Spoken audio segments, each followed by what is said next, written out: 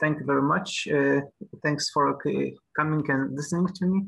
And so, yes, today I will talk about a somewhat academic topic, but we'll see that it will lead to much more interesting results later.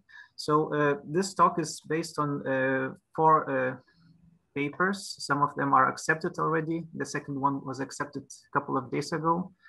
And while there are other 2 papers which are still in progress, but well, they are progressing quite fast. So we're looking forward to it. Okay.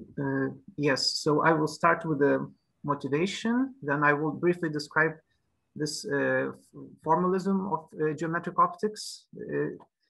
And then I will introduce a couple of observables that we could define and well, define well enough and to have them measurable. And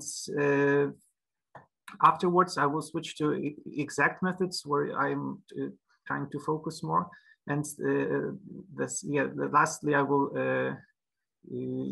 delve into geometric optics in Schwarzschild space-time, and then conclude with some much larger conclusion. So what's the motivation? Well, of course, we have a constant improvement in observations. For a long time, well, we had access mostly to in a sense, a static form of data. Well, if we consider large scale or cosmological scale observations, and therefore it was sufficient to apply the formalism, so-called Sachs formalism, that was established in 1960s. And for a long time, it was and it still is very successful in providing, well, connecting data and theory. However, it is incomplete in a sense that it is lacking effects such as a parallax effect. Also, it does not really take into account variations in time, especially if we are considering variations through extended periods of time, and this could would correlate, would be related to observables such as the redshift drift or the position drift, which are changes of these quantities in time. And then the question is, what can we do to implement, to collect all of this and write and explain it in a coherent manner? So this is where what is one of our group's work is to establish and give ground to a formalism that would not only take into account all these optical observations and effects, but also to see what can we learn about the geometry itself, because we know that in measurements, the pure effects of geometry are often plagued with the effects of peculiar velocities. So sometimes we have a degeneracy between the geometrical effects and say aberration or special relativistic effects. So this is what we're trying to work on. And so let's give some geometrical ground to this. So consider a 4-dimensional space-time and pick any 2 points, well, in a reasonably well-behaved neighborhoods, and let them be small enough for the curvature effects to be negligible. And so first, what we want is that these neighborhoods could be connected by at least one null geodesic. And yes, we also demand that this connection is unique, namely that there are no multiple lensing effects. So yes, we consider 2 neighborhoods connected with a null geodesic, and then we ask what happens when we slightly perturb the initial conditions of this geodesic. So we displace one of the endpoints by some, well, either we displace in space or we slightly change the well, the direction at which it's traveling. And well, of course, the propagation of light is described mainly by Maxwell equations. However, in practice, it is often sufficient, well, it is sufficient to use a much simpler geometric optics formalism, but of course it requires certain assumptions. So one assumption is that the wavelength of the electromagnetic wave has to be much shorter than the characteristic curvature radius of the space-time. And yes, and then what is more, since we're considering only nearby geodesics, then we have to write down, we have to make an extra assumption, because in general, the behavior of distinct geodesics is, well, non-local one. So if we really want to write down how these really neighboring geodesics behave with respect to each other, we have to well, demand that given that this deviation and its derivative are small enough, then we can write this down. We can write down this effective equation as the one at the top. So this is so-called geodesic deviation equation, or sometimes also called as a Jacobi field equation. And yeah, here we have the psi vector, which connects the neighboring points on the geodesics, and R is the Riemann curvature tensor. So at the moment, everything is expressed in some coordinate frame. So we have, well, we simply use the coordinates, simple coordinates.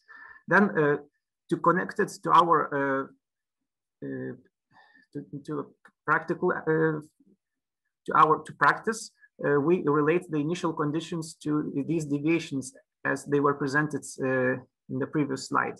So we have its values and derivatives, well, and at both endpoints defined as follows. And since this equation is linear, we can express the net result in terms of a linear operator. So and for this reason, we introduced these so-called bilocal geodesic operators, or W operators, which work something like transfer matrices, or if anyone remembers classical optics, these would be the ABCD matrices. So these matrices tell us, well, they relate the various deviations at both endpoints. And so, yes, and now the question is, okay, we have these operators, but how can we, well, how do we connect them to the experiment? So so in this example, we'll discuss the so-called well, gravitational magnification effects and parallax effects. So the first effect, the magnification, is basically, well, this matrix really describes how the physical transversal side of the source is related to its angular size as seen by the observer. So this is now a two-dimensional problem. So that's why we have the bold Latin letters. So it means that we only consider directions perpendicular to the geodesic, and yes, and then we try to relate these quantities somehow. And in a similar way, we can ask what about the parallax, because parallax is also well, it is another thing that at least we all experience in daily life. Now, of course, in astronomical observations, it is much more difficult. So, but still, it's a nice example of observable that's is well grounded. So, what's the point? Why do we introduce these operators? So, in case in flat space-time, we have a flat space-time. these two operators would provide the same distance measure. So, for example, look at the picture on the left. So we have this source, the body of the source, and it has well, some size of order b, and then we measure its angular size, as well as we measure its displacement as the observer displaces itself. And we use the classical trigonometry to find out what is the distance we assign to such configuration. And in Euclidean case, or in flat case, these two distances match. However, if there is some curvature in between, so we have in the presence of matter or some more severe objects in the way, then these two distances will not match anymore. So, and this is one of the largest problems in general relativity or curved geometry in general, is that every notion of distance is independent, or all these notions, there's no one correct distance notion of distance. All of them tell us something different about the geometry in between these two endpoints. And so maybe there is a way to connect all these distances we acquire and see if we can say something about the nature of the space-time geometry. And then, so now we have these matrices, but of course we want some measure of distance.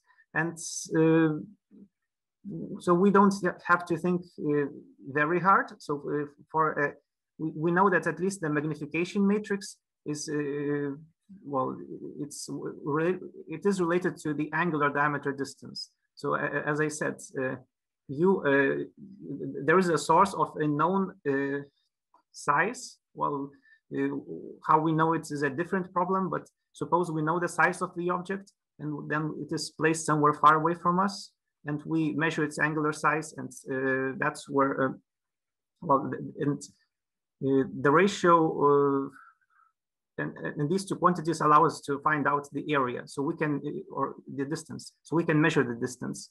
And on the other hand, we have the distance expressed in terms of these operators, meaning that we can also calculate it. So everything is connected. In a similar way, we introduce a parallax distance again through these determinants, because well, determinants usually corresponds to areas, and it is easier to, and at least for angular diameter distance, this definition also is connected to the flux of energy, which has to flow through an area, a cross-sectional area. So in a similar sense, we introduce a parallax distance, but now instead we have the source in a fixed position, and at the observer side, we have a family of observers who are spanning a certain physical area. And now the question is, what is the parallax? What kind of parallax we are measuring? So, so every observer is, well, they are co-moving, but they are not moving during the exact observation. So instead, what they do is that all of them, well, first of all, they align their coordinates in the sky, and then each of them notes the position of this luminous source. And then all these images are superimposed onto each other, and this contour well, creates a shape which has some certain angular size. And again, from the physical area spanned by the observers, and from this angular area of this shape bounded by the contour, we can measure the parallax distance. And on the other hand, we can calculate it again using our W operators. And of course, angular diameter distance is not that measurable for really large distances. So instead, it is replaced, thanks to Thomson's relation, to a luminosity distance. So now as long as we know the redshift and we can measure the flux of light, we can infer the angular diameter distance. But now, well, the first big novelty of our formalism is such a parameter mu, which is in a sense a curvature detector, because it is possible to define it in such a way that these special relativistic effects cancel out, meaning that anything that happens along this geodesic is that affects the mu, the parameter mu, is really only due to the curvature along the line of sight. And okay, here is a typo. And so using the expressions before, well, so we are here relating the parallax matrix and the magnification matrix, but instead we can actually replace it with the distances. So previously we have introduced the angular diameter distance and the parallax distance. So we measure them, we square them, we take the ratio, and this way we calculate mu. Well, there's this sigma parameter, which for short distances it's positive, but it may change its sign in very strong deflection cases.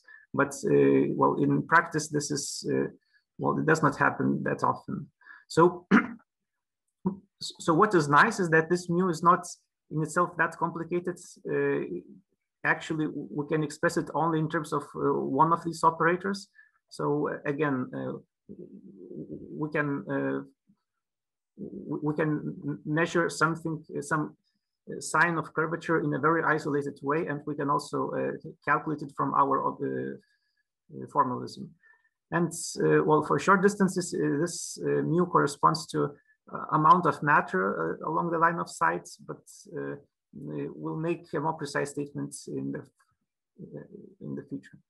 So now a few words about exact methods. So of course, exact solutions on one hand are, well, they may be too simplistic in most of cases. However, we know that some widely used models of compact bodies or of I don't know, types of universes, at least at the 0th order, are well explained by exact models, exact solutions. And on one hand, you can use them to check numerical codes. On the other hand, you can start there to and add perturbations on top of it. And well, now what is nice about the deviation equation is that it is linear. If you recall, it was well, a system of second order ordering differential equations, meaning that there is always a well-defined solution. And now the question is if we have any intuition behind it. And of course, in general, these functions are arbitrary, but well, given sufficient symmetry, maybe we can integrate them completely and conclude something without working with these strange functions. So now I'll present a couple of methods of solving these equations. So first one is very brute force methods, which is also bound to work every time. So suppose at first that you're given a geodesic. So you have the behavior of all the coordinates of along the geodesic as functions of the initial data, so the position, the derivative, and the affine parameter along this geodesic. And what we do here is reminiscent of methods used in thermodynamics. So if you recall thermodynamic potentials, and if you recall it, all these exact derivatives or total derivatives and partial derivatives, well, this is very similar what we do here. So first we fix some coordinate system. So this is of course coordinate dependent, but once we fix the coordinate system, well, what we can do is we can simply vary these equations or these solutions with respect to every one of these parameters. And we do this for both, for the position and for the derivative. And we would like to compare it to these, well, aforementioned equations which relate initial and final data through these W operators. However, we really want a covariant approach. And so we really want to connect covariant variations on both ends. And this means that when it comes to the derivatives of L, we need to take into account these, how the parallel, how the covariant perturbation is done. But it is not something that complicated, and well, we can do this. Now in practice, almost never one has a solution of geodesic in such an explicit form. Instead, you have a number of conserved quantities generated by killing vectors, killing tensors, and other similar objects.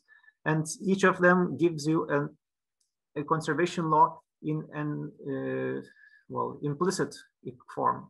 So which in general is nonlinear in terms of all these variables. But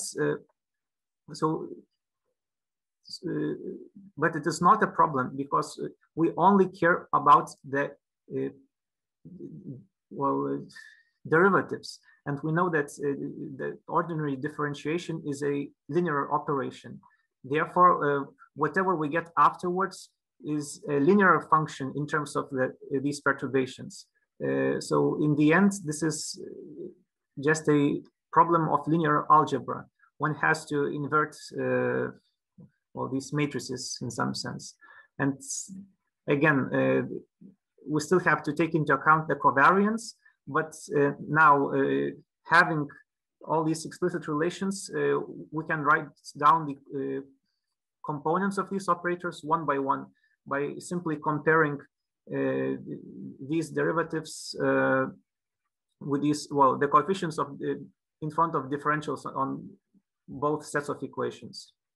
And this approach was considered previously. So there was some work by Bajansky, but it was slightly formulated in a different way using Hamilton-Jacobi equations and solutions thereof. But this approach is, we think, is much more straightforward, and it's very easy to treat it as an algorithm. On the other hand, there's another, let's call it pen and paper approach.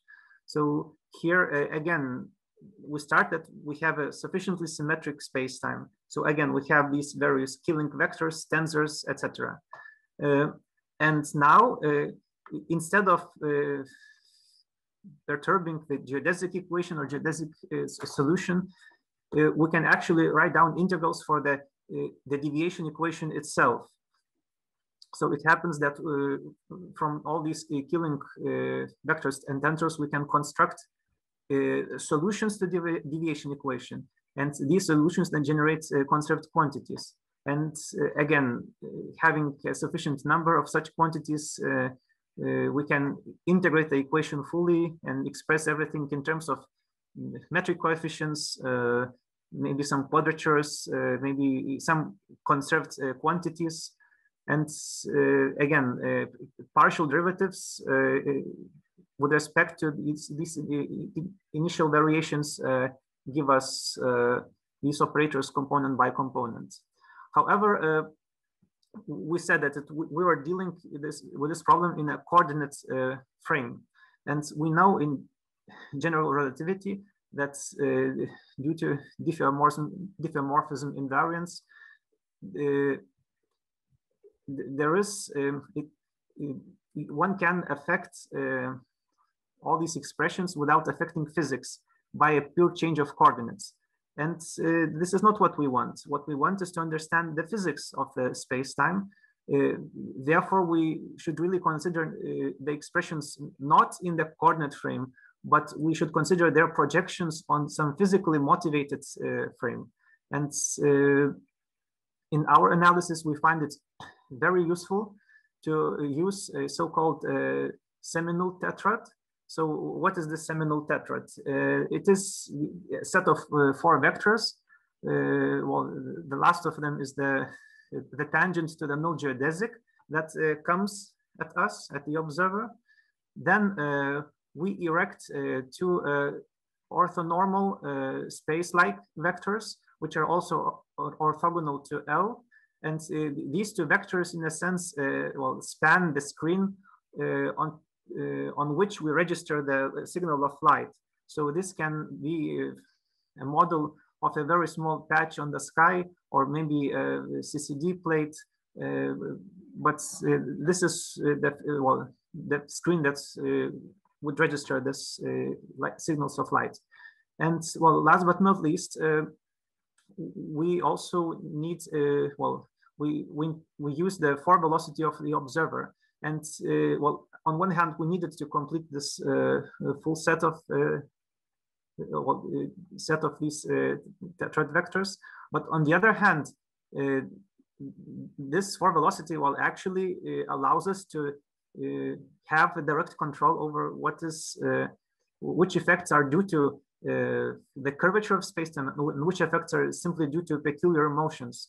So at least we can see it better, what depends on what. And then, of course, usually people consider a parallel propagated frame.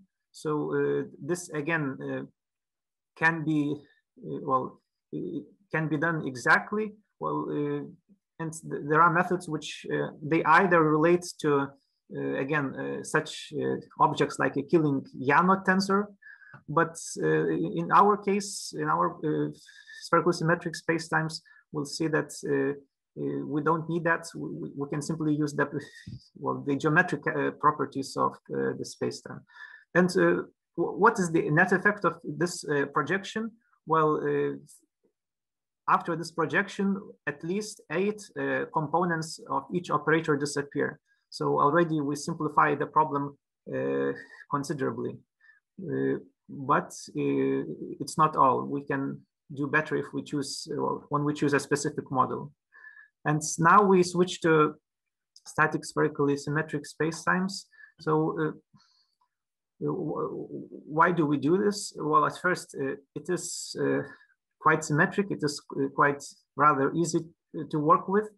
But on the other hand, well, it is also physically relevant.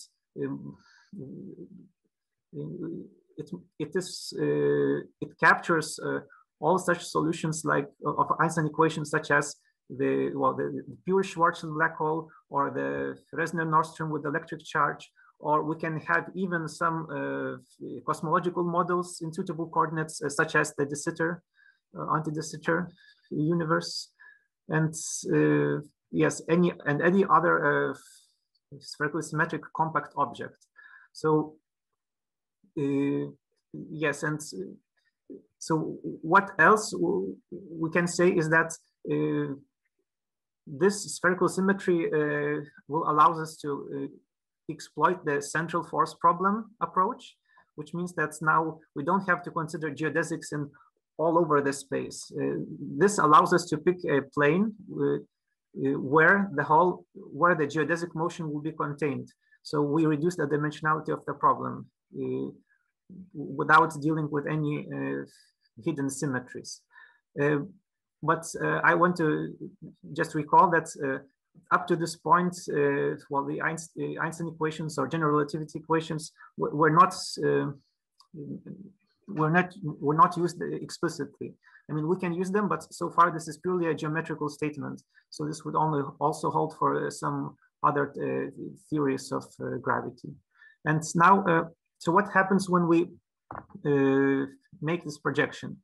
So for the projection, well, I told you that we have to pick these 4 vectors, and there is some freedom in choosing them, but spherical symmetry suggests that we can span the spatial screen by 2 vectors, of which one is perpendicular to this plane, and while the other is lying completely in the plane.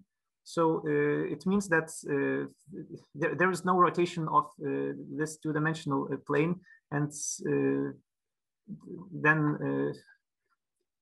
and also we, again, as I said, we avoid using any complicated symmetries. And so what is the net effect is that in addition to these top and rightmost components, which were trivial, and these were the 8 components that we could set to trivial values at first.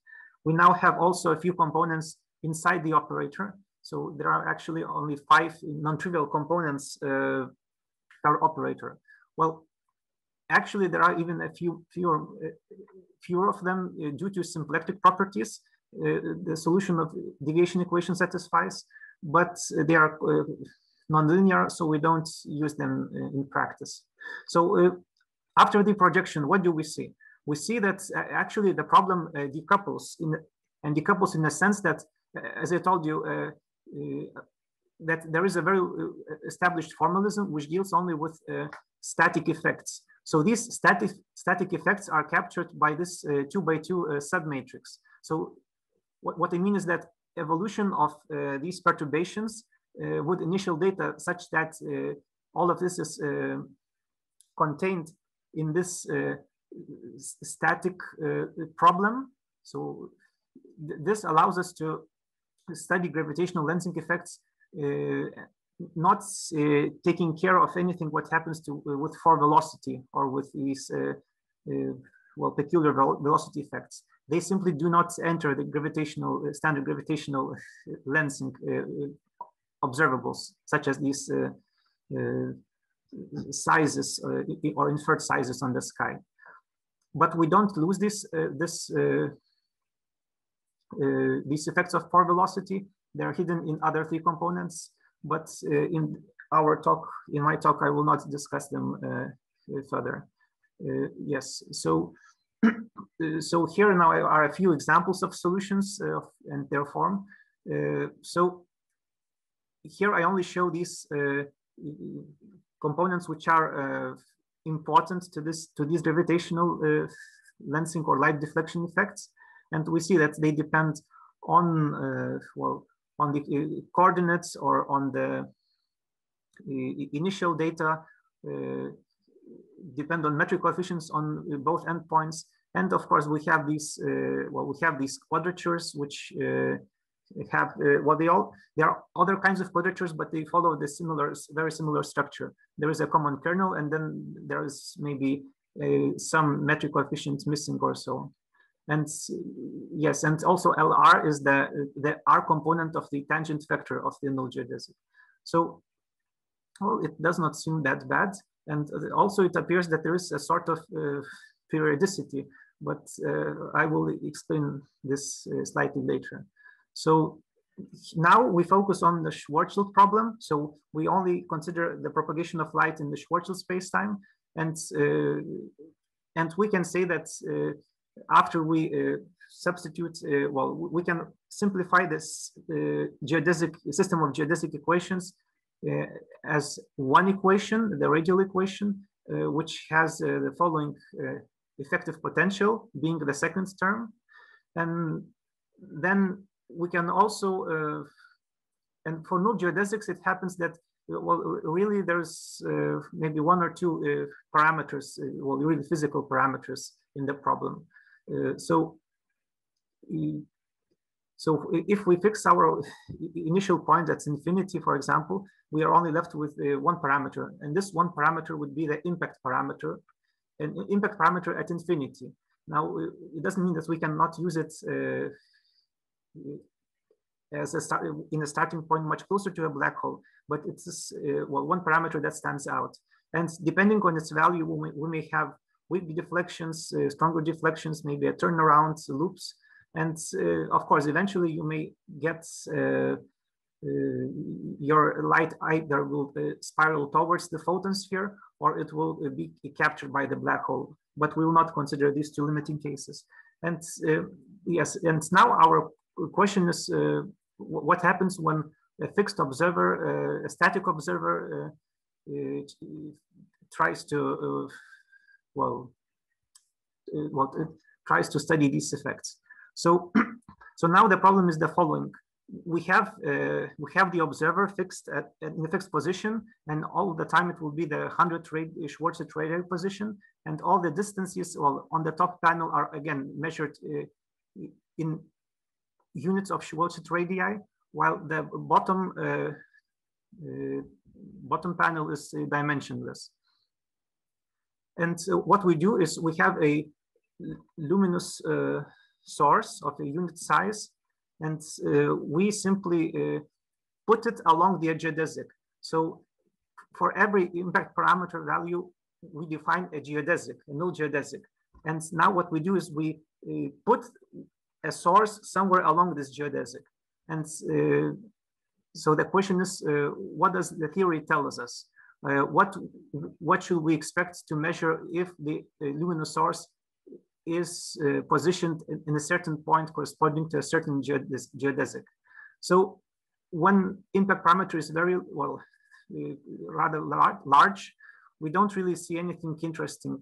Well, what we see is that initially the distances are very close to each other, and eventually the parallax distance starts growing a bit faster.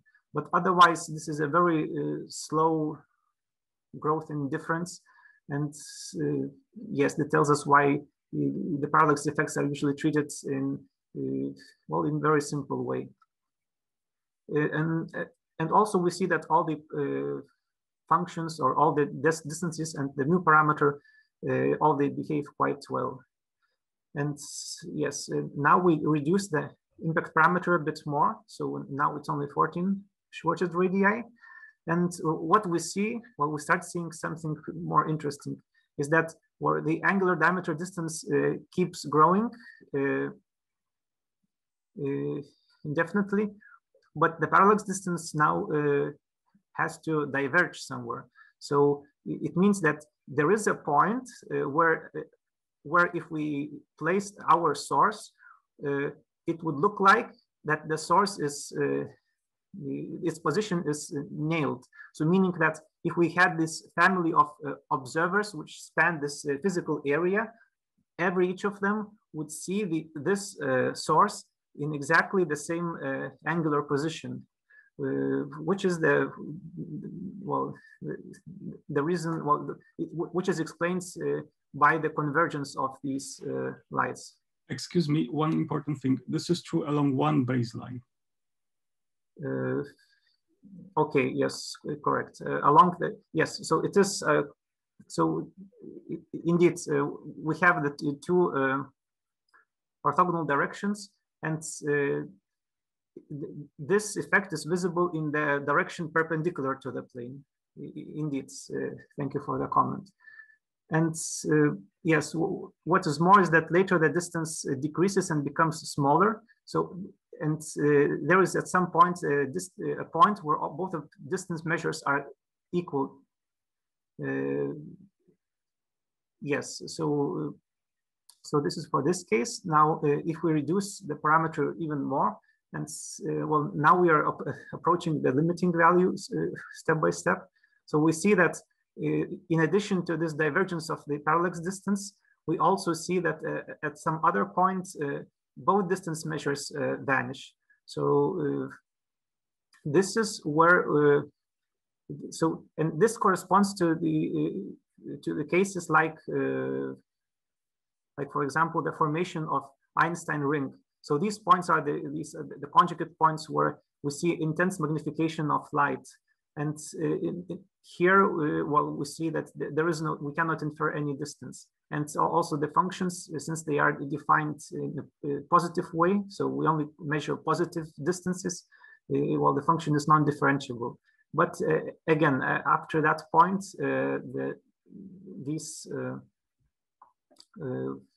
geodesics, the distance measures, again, start to grow, but one becomes larger than the other. And so far for the new parameter, there's nothing much more. Now, there's one more thing, is that also on the bottom panel, what you see is the values of affine parameter, which label well, steps or segments in this geodesic, and you see that the more serious these effects are, the shorter the range is. So it is, well, these effects are contained in a way. And finally, if as the last subcase is the case when the light is deflected back at us. So what we see is, well, there is nothing really new about the distance measures. We see similar effects repeated, well, or maybe it's better to say we see different instances of similar effects. So again, we have divergences of the parallax distance, we have the vanishing of both distances, and again, eventually the distance, well, the angular diameter distance grows to infinity. But as for the parallax distance, well, it seems that it is growing, but maybe quite slowly. However, I will argue that actually it approaches a constant value. So for an objects infinitely far away, if we could see them, well, we would infer a finite parallax distance. And here the last, well, interesting thing is that the mu is no longer monotonously increasing, which happens in between these well, points of the parallax divergence. And so now the question is, we see that there are some sort of three regions. We have initially very slow growth, then we have in the middle very well,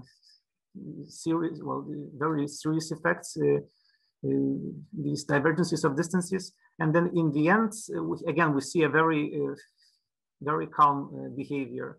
So it seems that we should try to study this in 3 different steps. So for this reason, it's really nice to introduce a bundle formalism. So we can simply consider all these geodesics, well, as a, well, we can consider a bundle of these geodesics. So in a sense, now we have a continuous flow of non-intersecting curves or photons. And in our problem, these initial conditions can be restated as initial conditions for this bundle. So in the case of pure position displacement, we call such a bundle an initially parallel bundle because, well, in an initially flat neighborhood, we assume that these observers are, well, they receive the lights in such a way that all these geodesics are parallel to each other. On the other hand, for the deviation in the pure deviation in directions, we can consider a vertex bundle. So there's only one observer, but its observation covers, well, covers various angular, well, it covers geodesics coming from various angles from the sky. And what is nice about this bundle formalism is that it has a following quantity. Well, so we consider a cross-sectional area. Cross-sectional area of this bundle as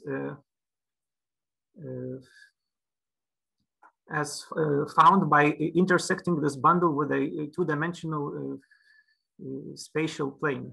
So this area, of course, it evolves along the geodesic, but it is a Lorentz invariant.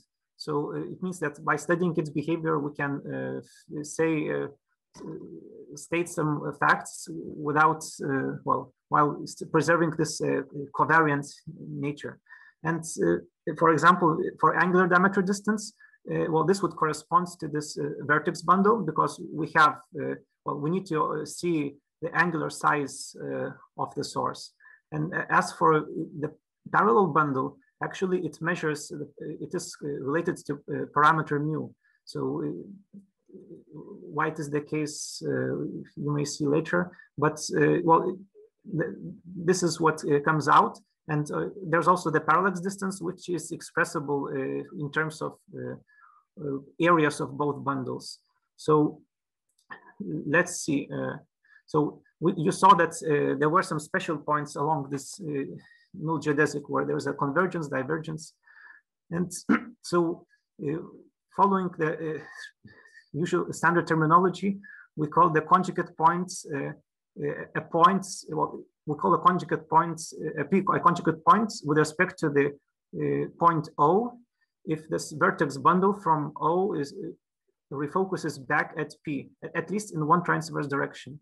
So you have this two-dimensional bundle. What could happen is that either this bundle collapses or degenerates to a line, or in very special conditions, it may degenerate to a point. But more often, usually have the degeneracy to a line. And then we also introduce a focal point, which is less known, but still it's not surprising that such a point exists. So this is the point where the bundle that starts initially in a parallel way is focused into a point or a line. And it happens that yes, comparison of both these bundles can tell us something about these distance measures. And of course, what we see is that the focal points usually appear before the corresponding conjugate points, and actually there is a sort of freedom where one picks up this how these 2 points are displaced to each other. And then there is a third point called the equidistance point, and this is the point where both distance measures are the same. And this, such a point corresponds to parameter mu, which is either equal to 0 or 2. And this ambiguity is due to this sign I told you before. So now we have all the machinery, and we can explain it the initial region. So for the initial region, if we are interested in parameter mu, and basically parameter mu measures the difference between both distance measures. So suppose you have a vacuum, you only are working with a Schwarzschild, for example. So in equation 19, you see a Taylor series of parameter mu, where each coefficient is a Ritchie tensor contracted with a null geodesic, or maybe its derivatives, and everything is evaluated at this initial point. And while the last term is so-called Weil tensor, which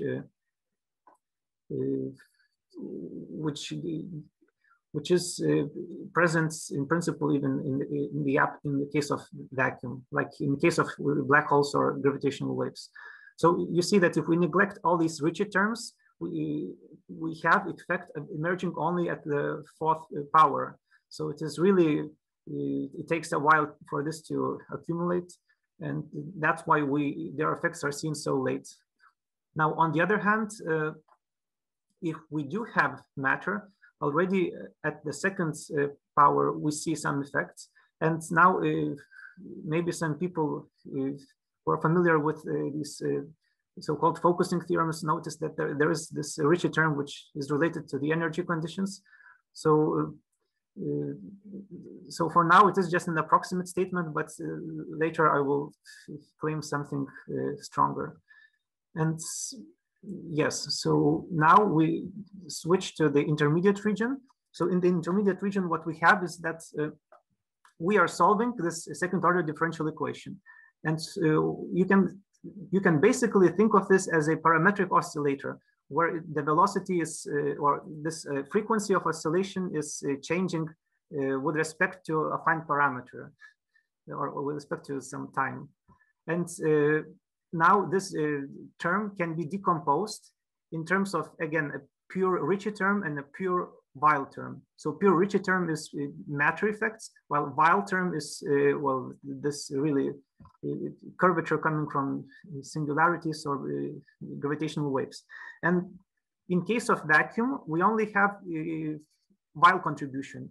And one thing about this object is that it is a traceless operator, meaning that so this only lives on the two-dimensional space. And if we take the trace over 2 dimensions, well, in a diagonalized case, we only have a sum of 2 numbers. And since we are solving 2 equations, what we have is that we have 2 oscillators, one having a positive frequency, real frequency, and the other having imaginary frequency. So what happens is that in along one direction, we see an oscillatory behavior, while in the other case, there is this exponential growth or decay in general. Now, of course, it depends on the initial conditions you supply. And, but this can be, this oscillatory behavior can be explained in more geometric way, meaning that every geodesic in a central force problem is contained in a plane. And now if we consider various perturbations of the geodesic, well, all of them will live on their own plane. And even though this plane is tilted, but still this plane must, all these planes must share the line which passes through well, it has to go through the center of the black hole, and then well, there is a line that all these planes share. And in case for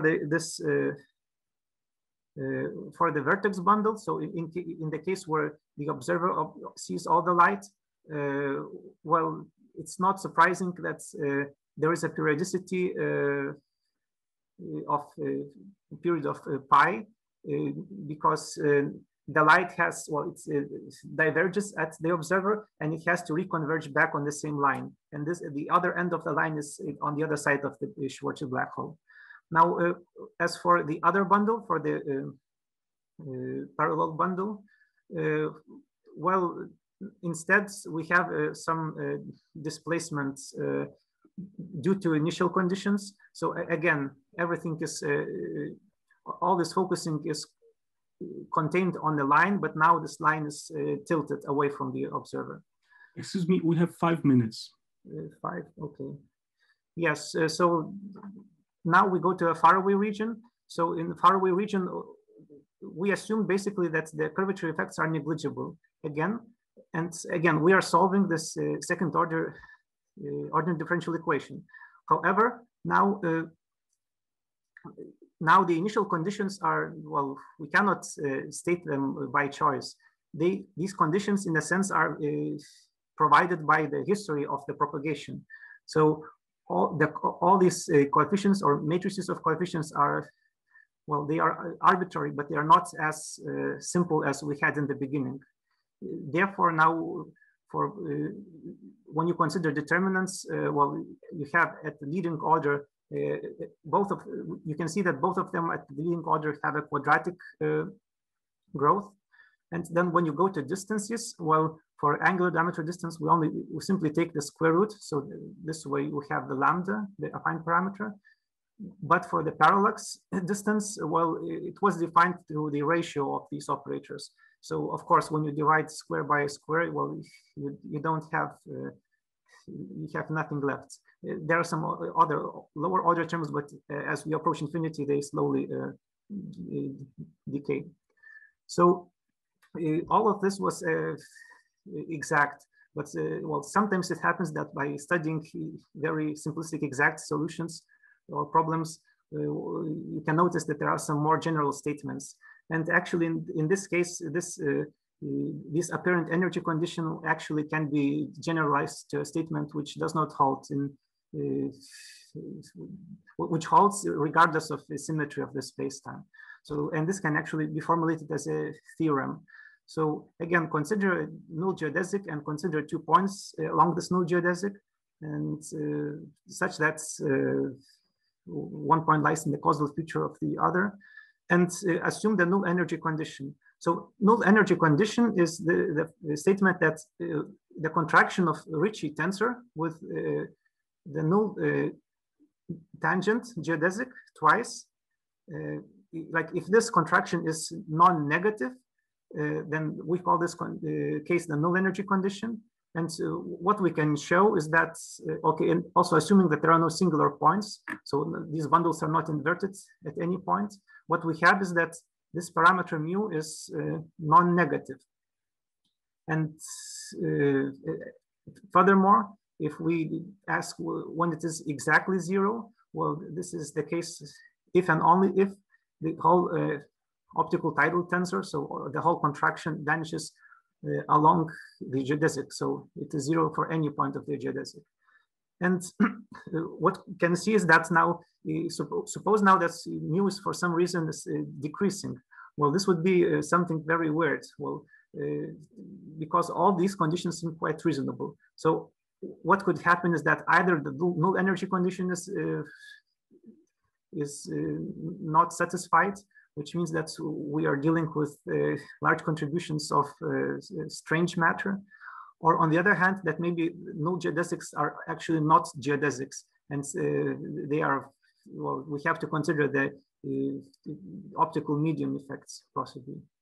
And then another conclusion from this is that the parallax distance has to be always larger or at least equal to the angular diameter distance. Again, for the same reasons, and they are equal for all these, for any point of this geodesic, if and only if this transverse optical tidal tensor vanishes again at any point of in between. So this is the end of the talk. I would like to conclude.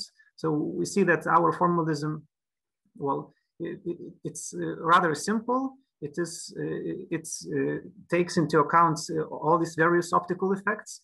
It allows us to have a better control over special and general relativistic effects. And yes, it's fully covariant. It has relatively few assumptions. In principle, Einstein equations are not needed.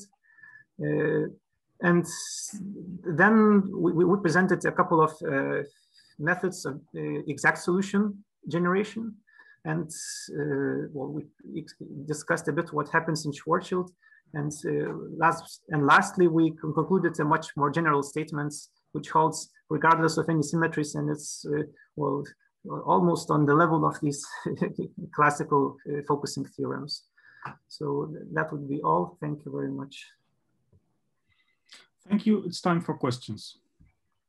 I have one trivial question. Why your photons travel from the observer to the source? Is there some reason for that?